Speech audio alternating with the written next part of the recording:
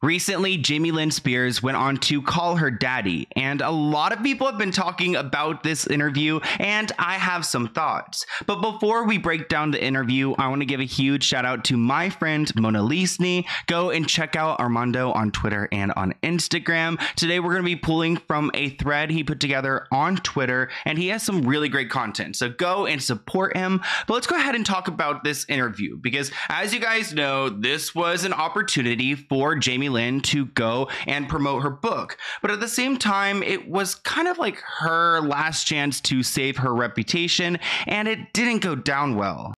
You describe the conservatorship as oppressive.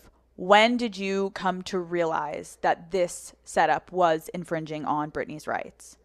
You have to understand, since I was 17, she's been in the conservatorship for 13 years. I've never known anything different as an adult. Yeah. So, like, what do I know what's normal and what's not? Like, this seemed to be the way things were. So I guess for whatever reason, Jamie Lynn Spears had no idea what was going on, and this was just normal for Brittany's life. She does claim that she tried to help Brittany at some point, but she also says that she got in trouble and it all blew up in her face because this lawyer wasn't going to get paid. And trust me, I believe Samuel Ingham is a pretty sketchy guy. But I also know Jamie Spears, their father, is as sketchy, maybe worse. But Jamie Lynn is trying to protect him throughout this interview. Gave her the number of judges. I talked to her lawyer on the phone, which blew up in my face and everybody turned against me. Why? Because I guess maybe that lawyer wasn't going to get a paycheck if he didn't have a job. So why did he need me infringing on his rights? Right? So it seems like Jamie Lynn is trying to push a narrative that Samuel Ingham is the bad guy here, and he's pretty much why Brittany's so upset. And she claims that when she did speak to him, a lot of other people got mad at her. And I wonder who she's referring to, because those who would get mad would be Jamie Spears or maybe like Lewin Taylor or allegedly Robin Greenhill, because those people wanted Brittany to be in this conservatorship. I spoke with her lawyer and I told him a lot of shit, and it went nowhere. And then people got mad at me. Okay, so one narrative I'm noticing in this interview is that Samuel Ingham is the bad guy and he wasn't doing his job. Another narrative that Jamie Lynn is trying to push is that she actually had the perfect solution for Brittany. Let's just get you out of LA and the conservatorship will just go away. We told my sister many times all she had to do was go live out of state for 6 months and the conservatorship will be absolved because she'll take residence in another state. I told her this many times. That was my understanding of it. Obviously, I felt like if she spoke with the judge and these different people a bit more, that she could make the decision she wanted to, because that's a very, and by the way, from my understanding, if she wanted to end it, then that was what I was going to support. Well, Jamie Lynn, if you found this information out through a judge, you must have taken that information and ran to your father, because your father actually filed to have the conservatorship extended to Florida and Louisiana. So there was no outing for your sister in the first place. He even extended it to Hawaii, where Brittany loves to go and visit. So literally he extended it back in May 2019. So it seemed like you literally got that information and went to your father to try to protect him. Again, another theme throughout this video. So I kept telling her, all you got to do, come live with me at my shithole in Louisiana. Like, come on, let's, whatever.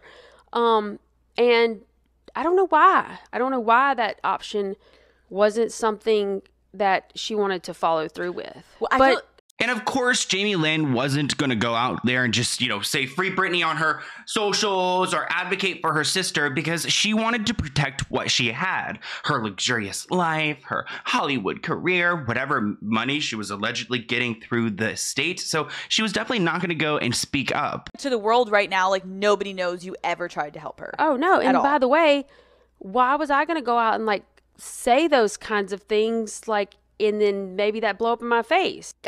It's crazy that Jamie Lynn never felt the need to speak up for her sister. The only reason why Free Brittany happened was because of public pressure, and she never felt the need to go and advocate for her sister's rights. Brittany didn't have access to her phone. Jamie Lynn, you have a platform. People would have listened to you help your sister. Why did you not speak out on social media or to the public when you discovered the conservatorship was oppressive? As far as I'm concerned, I would message her and I would talk to her, and we had full access to talk to her. I was in contact with her as well as when I put her in contact with the judges and the legal people who she Why spoke does to. everyone on the At one point, Alex asks Jamie Lynn, okay, so there was a period in time where you were involved in the conservatorship.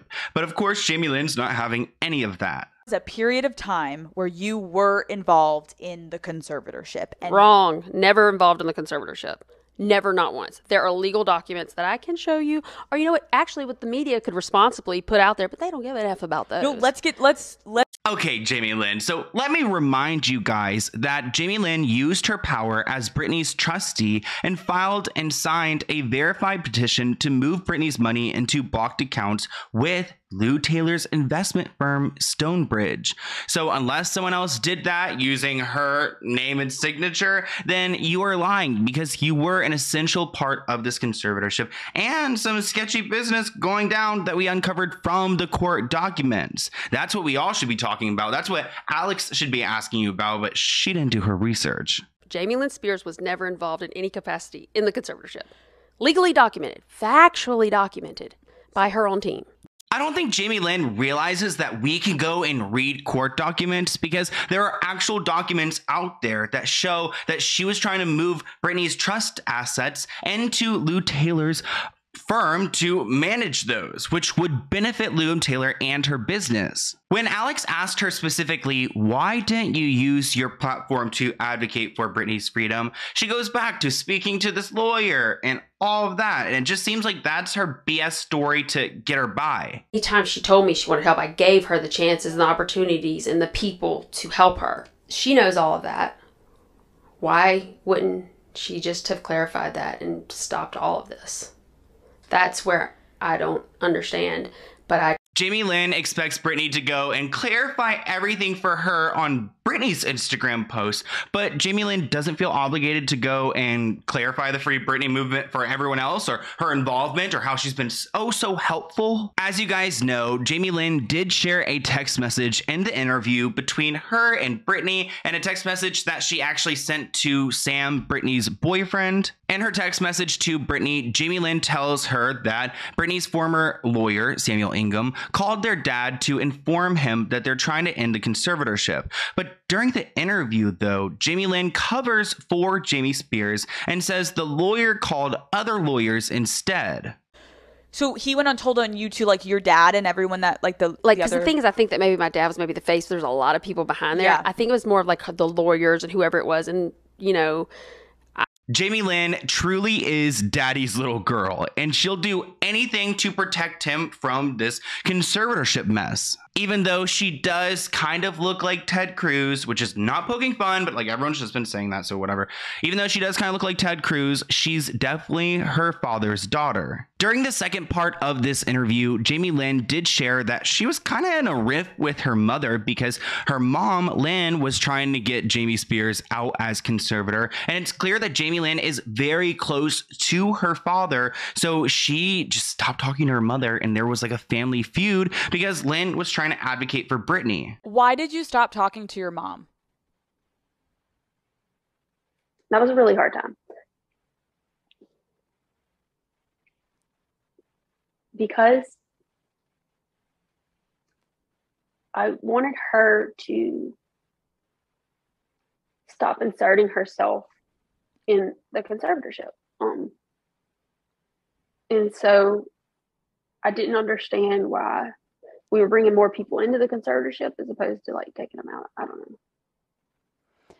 But I didn't speak to her, and I thought that I thought maybe that too would like show like Britney like how committed I was to her. Like if, you know, she had an issue with her, I was like, I wanted to like, you know, be there, I guess. I don't know. It was stupid, I guess. There are parts inside this like second part of the interview where it seems like Jamie Lynn is making sense and she's acting like she's on Britney's side, but there's a weird just this weird wall up where she will not address her father and not address Lou Taylor. And even in part one, she forgot who was managing her, forgot who her business manager was, forgot all these people. And it's so convenient because the people who have created this problem and made it bigger for Britney are the people that she's standing by. And look what's happened to my family when all these people have inserted themselves. This one's got a lawyer. That one's got a lawyer. This one's got a friend. This one's got an agent. We need to separate it all and just be a family again, or else we're just going to end up back where we started. And that's not what we want. So there are also certain answers that Jamie Lynn gave that just give me red flags. Like Alex asked about Brittany's like phone situation, and you guys know that Brittany may have had a phone, but her phone was being mirrored and followed and watched by her team. They had iPads that would mimic the text messages. So even if Brittany did always have a phone, there's no way that Jamie Lynn did not know the level of, I guess, just monitoring that was going on, because I feel like she is so tight with the people who do this that she's got to understand how this business works. Why does everyone on the internet think that she didn't have a phone? I don't know, but I know, I mean, she had her phone. I mean, I know that because like I would, you know, I would talk to her. But there were certain times where I wouldn't understand why, but she would block me or whatever it was. And I felt like I didn't like, I didn't understand sometimes like where or what my position was or how I could be helpful. But also I was dealing with my own dynamics in our relationship. And I was getting to a place where mine and her relationship was becoming a bit more challenging and unhealthy for me. At one point, Alex presents a question that makes it seem like Jamie Lynn has gone through everything Brittany has because they have the same parents. And I understand that. And I'm sure that Jamie Lynn has gone through her fair amount of trauma. But Jamie Lynn did not go through what Brittany did. And this entire interview is giving me victim energy because she's trying to act like, oh, what about me? What about my struggles? And it's just so convenient because when her sister is going through this conservatorship battle and it's also public and everyone's talking about it, she decides to release this book. And keep in mind, in this book, Brittany's mentioned hundreds of times. So it's just like, it's honestly a hit piece for multiple people. And I don't know why she's playing victim. And for some reason, people aren't, or they're acting like you are. Like, it's okay for that to be her experience, but like I could have the same exact one, but like I don't get any, nobody cares that was my situation too. I saw our friend Party Like Brit on Twitter bring up this clip of Lance Bass where he says that Jamie Lynn was okay with everything going on in Brittany's conservatorship.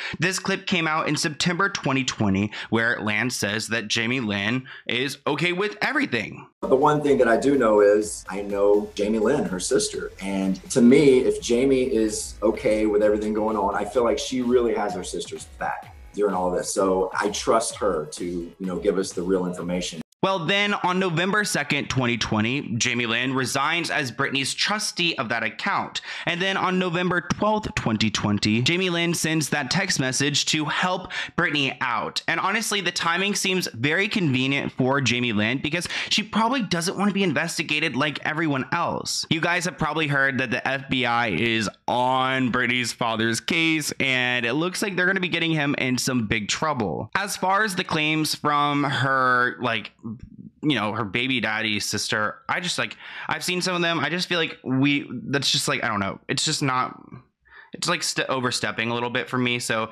not really into it, but we could always talk about this conservatorship and the caller daddy and everything else, but I'm not going to go and do all of that. But I do think it's really interesting, and it does speak to Jamie Lynn's character because, I mean, look at how she defended herself. And a lot of articles came out and they were like, this whole reputation campaign, whatever this was, just was a slap in her face because really people saw her true colors, and Brittany is not happy with any of it. I want to hear what you guys think in the comments below. I do think part 1 of Caller Daddy was a lot more enjoyable, and Jamie Lynn seemed pretty genuine in that part, but part 2 seemed like lawyers were involved. At this point, the cease and desists were out, and it seems very messy, and she was trying to put out this text message to reshape the narrative. And I get it. I get why she wants to do it, but it doesn't fit in with reality and the timeline. And it's all oh so convenient for her when she's at rock bottom right now to look like Brittany's savior. And I just think we need to look back what was going on at this time and realized that she just got denied in court. The trustees situation is not going to work out. And of course, she doesn't want to be on the bad side of everything. So she's been the perfect middleman between Brittany and her father. And it makes sense why Brittany blocks Jamie Lynn, because Jamie Lynn is just echoing whatever her father has to say. Anyways, I want to hear what you guys think in the comments below, and I'll see you guys soon. Bye, guys.